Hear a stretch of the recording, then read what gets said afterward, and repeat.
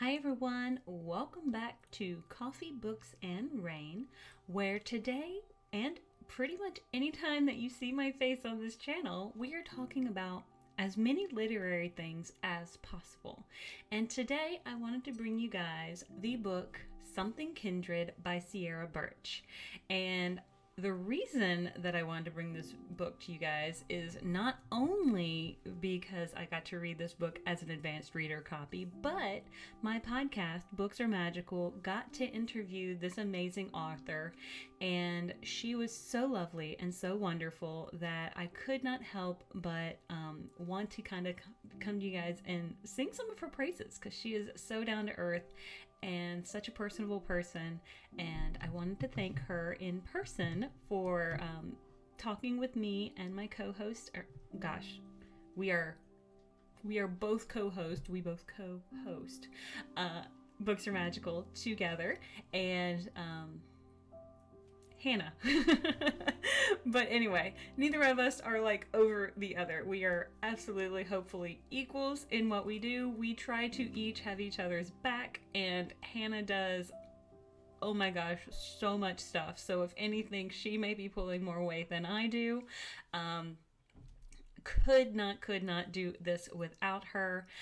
This channel, though, is just my channel because I love to talk about books, and sometimes I have a little bit of extra time and I have no life.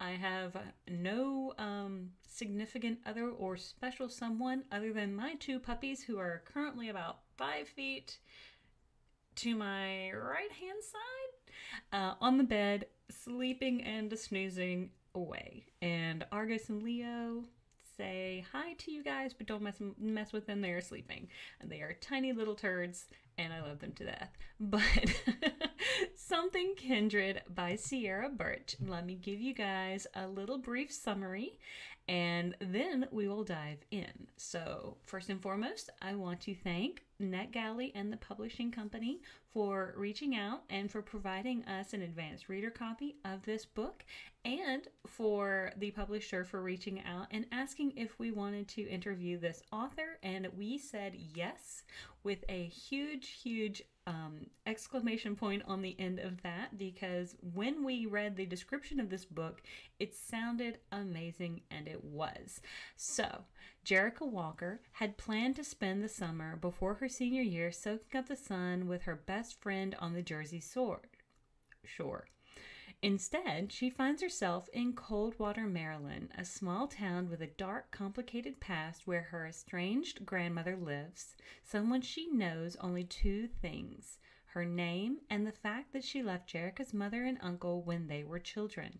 But now, Jerica's grandmother's dying, and her mother has dragged Jerica along to say goodbye.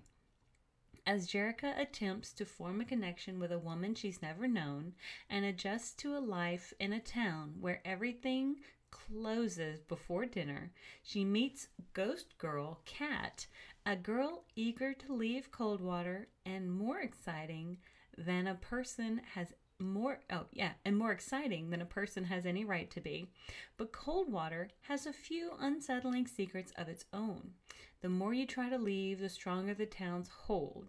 As Jerica feels the chilling pull of her family's past, she begins to question everything she's thought she knew about her mother, her childhood, and the lines between the living and the dead. And so it says, welcome to Coldwater. Come for the ghosts, stay for the drama. So there is the general synopsis for Something Kindred, and while talking to Ciera, and she told us that this was originally became, I think, like the first 100 pages, like the first iteration of the first 100 pages were originally her master's thesis, and it evolved into what we have here today. Now, this book is expected for publication August 2nd of 2024. Wait, that's not correct. It's not August 2nd.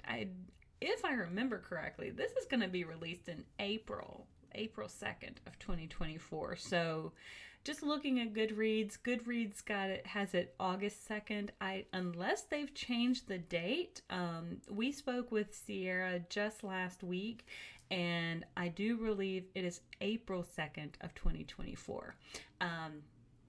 So that is the day that I plan to release this episode, in conjunction with the day that we also release the podcast episode on most major podcasting platforms. So going back to our conversation with her, I don't want to talk too much about that because I want you guys to go over there and listen to what she has to say, because I think that was a really great conversation. But we have some really great characters, and I wanted to talk about this book and I made notes. Like I made notes, and I don't often make notes because sometimes I just like the book to kind of come out when I'm talking about it. But it has a bunch of themes with regards to memories and letting go, but also holding on, of being scared to move forward, grief and abandonment, and why do people leave. So those are just some themes that I was running into, which were really important to me at the moment, because I was kind of going through some really tough abandonment issues kind of during the month of March when I was reading this. They were really hard things for me to go through. They were more related to a friend, not a family member. The friend was not dying, but it almost felt as though it could have been easier if they were, because it would have felt as though I could have had more closure. However, and again, the being scared to move forward. Her grandmother has cancer, and so Jerica, who's never known her grandmother, she meets this woman right at the end of her life, and she has never known her. So she's nervous to kind of get to know her, for the simple fear that she's gonna have to let her go very, very soon. And so she wants to hold on, but she wants to let go. She doesn't want to get too attached, but also going to Coldwater means that Jerica's also going to have to go back to a place where her dad is. And she hasn't actually, I guess, seen her dad since she was about 3. Now, according to the story, she has spoken to her dad on the phone a couple times and various emails and things like that, but there's been no real physical sight or any sort of physical touch. And so when she goes back to Coldwater, that was something also of a shock to her as well. Is it's a place that she's never been or that she remembers being, and yet it's a place that has a lot of ties, of familial ties and home ties, not only for her mom but for herself. And so when she gets there, there are a lot of things that feel as though that tie her to it.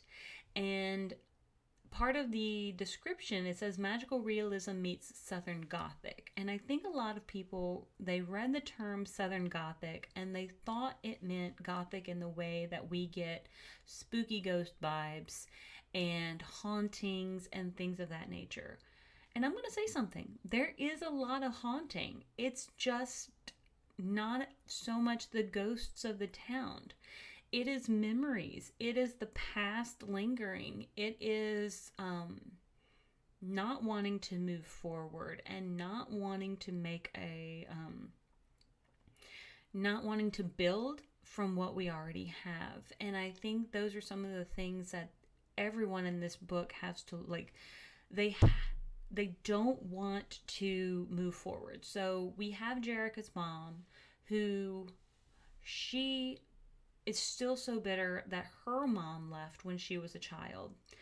Well, we come to find out a secret about Jerica's mom as well. And there's almost some irony in it as well. But the thing is they don't see the how this person can be upset, and then this person says that the others shouldn't be upset. And I'm just trying to keep it a little vague because I don't want to give too much of the story away when it comes to spoilers and things of that nature. But it's not horror, and it's not Gothic in the way that you would think paranormal and ghosts and hauntings and things of that nature. These people are haunted by memories of things that have been done to them. These people are more or less holding on to anger, to sadness, to frustrations, to loss, and these are the things that they can't let go of. These are the bigger ghosts rather than the ones that are still in the town. And even the ones that are still in the town, the ones that get referred to as echoes, are still memories of people who seem to want the town to remember and honor them and then move forward. And I think that's something that gets kind of overlooked a little bit, that we forget to kind of say, okay, that makes sense. Where this is not ghosts waking you up in the middle of the night, haunting you and moving your stuff around. Like, yeah, some of that kind of happens a little bit, but the thing is it's not in the paranormal way that when you watch like spooky ghost shows on YouTube, like Shadows on the Wall or those sort of jumping out and scaring you. You're gonna get a couple small paranormal moments, but it's not a paranormal book. It is more about grief, loneliness, sadness, abandonment. And so it is more about family drama, memories, and those sorts of things. And that's what I want to kind of like convey to you as the reader, is like, I want you guys to be really receptive of how raw some of these emotions are, and how vulnerable some of these people are, but like they need to kind of work with their feelings in order to be able to move on.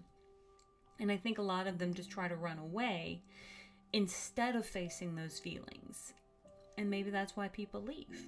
But anyway, that is where I want to kind of leave this conversation. I was kind of looking at my notes, but I do realize that some of my notes are really more geared towards the interview that we actually had with Ciera. So please, if you've made it this far in the episode, I want you to go listen to our podcast episode. Books Are Magical. It's going to be called Something Kindred with Ciera Burch, and she is a phenomenal author. Please go find this book. It is not super long. It is going to be an emotional more than anything read. I would say it is a young adult read, but I think adults are also going to be able to appreciate it as well. So please give it a chance if it feels like it might be up your alley.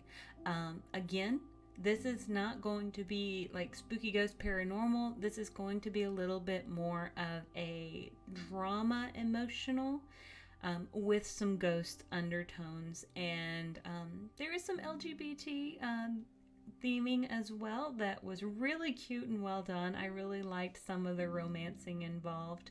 It was very cute and well done. So I know I said that twice, but honestly, like, it was anyway. All right, until next time, thank you so much for tuning in. Please like and subscribe if you've made it this far. Please check out the podcast, and I will see you guys on the next page. Have a great one.